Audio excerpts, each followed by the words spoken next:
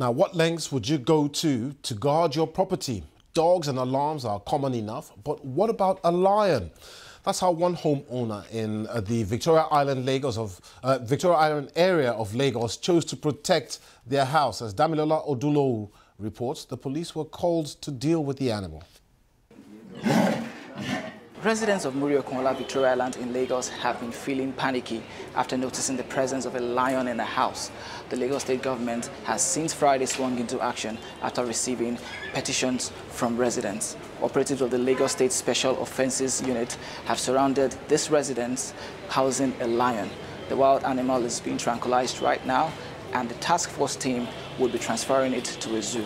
The owner of this animal has only been identified as an Indian, and he may likely face prosecution for bringing the carnivore to the state. The head of the task force team, Yinka Egbeyemi, told the BBC that he had the instruction of the Commissioner for the Environment, Commissioner of Police, and the Ministry of Agriculture to tranquilize the cub and transfer it to the zoo. Whether the man likes it or not, we must get him. He willingly should come on his own to come and tell us what he knows about the lion, how the lion got to this end. That's it. So if he doesn't come, what are you going to do? Of course, we know how to treat foreign nationals. We follow the procedure, rules and regulations, the procedures in getting him arrested. The lion was confirmed to have been moved into the building 2 months ago.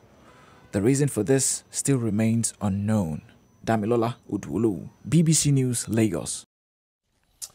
Well, I never. That's it on Focus on Africa for tonight. Thanks for watching. See you again soon. Goodbye.